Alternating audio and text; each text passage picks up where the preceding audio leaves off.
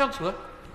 Thank you, Mr Speaker. Busy day for me, and with permission I'd like to answer this together with question number 16. Leaving the UK has enabled the UK to realise an array of economic opportunities, not just the Solvency II reforms, but 71 trade deals with non-EU countries worth £240 billion to the UK economy in 2021. Don't worry.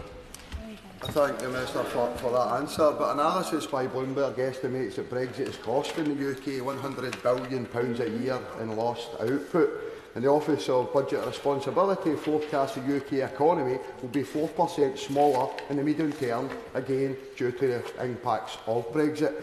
And the Centre for Economic Performance have warned that Brexit has added almost £6 million onto UK food bills in the last 2 years to the end of 2021. How much more damage will need to be done before this government takes off the red, white and blue goggles and sees the reality that Brexit is an economic drag of disastrous proportions for the countries of the UK? Chancellor, my dear fellow, you just need to believe more. That's believe in the power of belief. You are a traitor to your country, and you should be hung, drawn and quartered for bringing up such ridiculous facts and evidence. it's 14, not 16. But do carry. Thank you for correcting me, Mr Speaker. I do... You're only Chancellor, you know, but don't worry about it. Very important too, if I may say. I think there's a certain irony in the SNP opposing Brexit at the same time as advocating separation for Scotland, which would have a far bigger impact. But as he has talked about our economic performance, since we left the single market, our growth has actually been higher than France or Germany. And there are other things that have happened since then as well, but I don't think it's the doom and gloom that he suggests. Barry Sheerman. Mr Speaker, last week I was a bit unkind to one of the Treasury team, and can I apologise for that? I shall be very nice this morning. But no, sorry, Barry. No, give them hell. Don't take no prisoners. Could I ask this? Could I ask the Chancellor?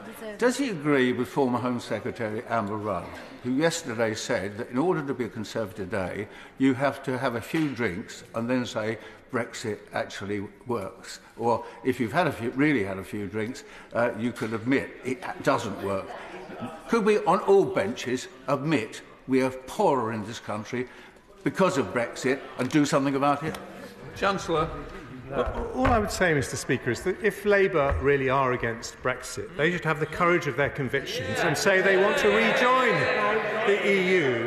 And that is the problem. Because they don't believe they can make a success of it, they will never be able to run the British economy under it.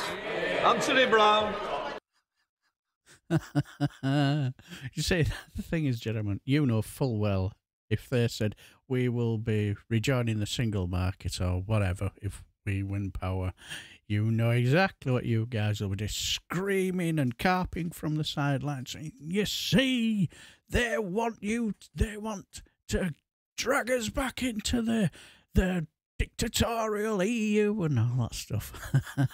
Quite clever, really, but let's be honest, you've got no room to talk, have you, Mr Hunt? See, I didn't make a pig's ear of that. But you were who voted to remain during the European Union campaign?